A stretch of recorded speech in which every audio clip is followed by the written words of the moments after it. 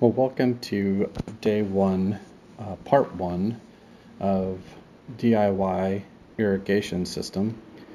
So here I'm just getting things started where I'm digging up where the manifold and the irrigation box are going to go. I have all the irrigation lines already run, and you can see them there at the front of the screen.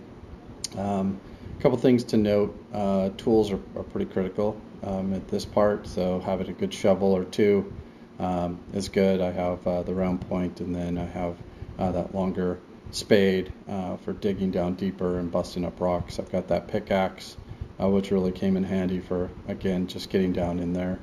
Also a wheelbarrow. I have the gorilla cart. Can't say enough about how great that tool is and how much I use it.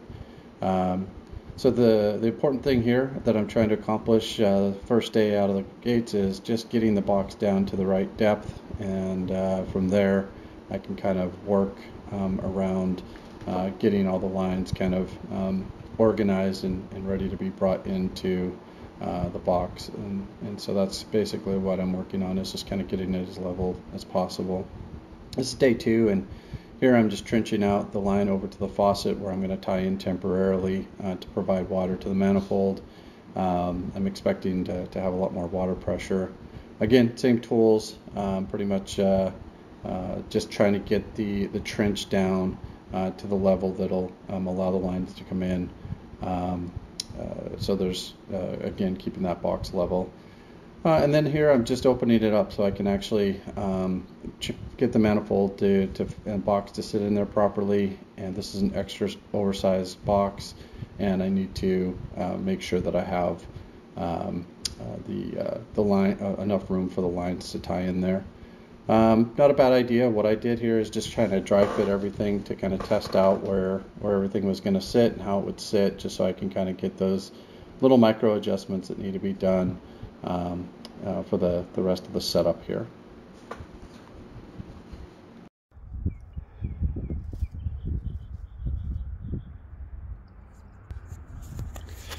All right, well, I teased it a while back that we were going to be doing some updates to the irrigation system, so this is my DIY fix until I can tie into the main, which will probably be next year.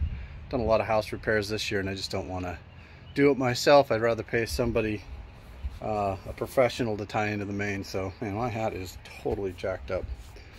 All right, whatever, we'll just deal with it. Yeah, it is what it is. Got to cover the ears up. Anyway, so here's what we got going on. So I went to a 6 manifold orbit system, and I'm tying into the poly that I already have run out and have been using off of a manifold that just ties into the actual sprinkler head itself. So what I'm doing to pick up a little bit better flow is going straight from this manifold out, which is going to give me 1/2 inch into 3/4, which was easier to tie into the orbit, and then just burying that line in and then tying it in to the manifold down here, which will now run my irrigation, and I don't have to worry about batteries and all that good stuff. I'll be running off that Beehive outdoor wireless controller. So it's definitely a lot of work, but it's definitely going to be a lot well worth it. I'll pick up a lot more water flow versus going through some of the manifolds and how the old system I used worked. So I'm hoping that I'll have to maybe run my zones a little less because I'll have better water flow, and I'll get wireless capabilities, which will be great, especially if, you know, traveling and whatnot. So I've got it buried. I've just got to tie in the poly, bring in the power cable, or well, the power to the manifold, and I'll be pretty good to go. So still got quite a bit, but nonetheless, getting it done. Beautiful day to be in the lawn.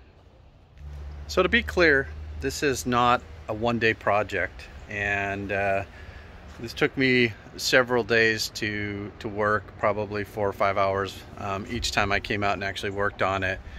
Was saying that I can't do this all in one video, and I've never done 2-part series before, and so I'm gonna have to wrap up the first part of this series now, and I will put the second part of the series out later this week. So I don't know what day. I'll try to shoot for Thursday. That seems to be a pretty good day, and get you guys the update on the wrap up of the installation, which will cover more of, you know, installing the PVC and getting the wiring and everything completed. The one thing I didn't show in the footage that I captured, let me flip the camera around. This box, I never showed an inside shot of it afterwards. So we had rain last night, that's why there's water in there, but so everything is wired up. I just didn't have a photo of that, and so I just wanted you guys to see. Pretty simple. Those wire connectors are waterproof wire connectors, so pretty easy. I've got 6 zones that are wired up, and the box is all mounted. So just wanted to show that. Again, sorry for the first series of this, and but I figured, for nobody really showed me how to do it, I figured I'd take you guys through the whole process of me doing it, and hopefully you'll find it helpful. So stay tuned for the next part of the irrigation installation, and we'll see you soon. See you in the lawn.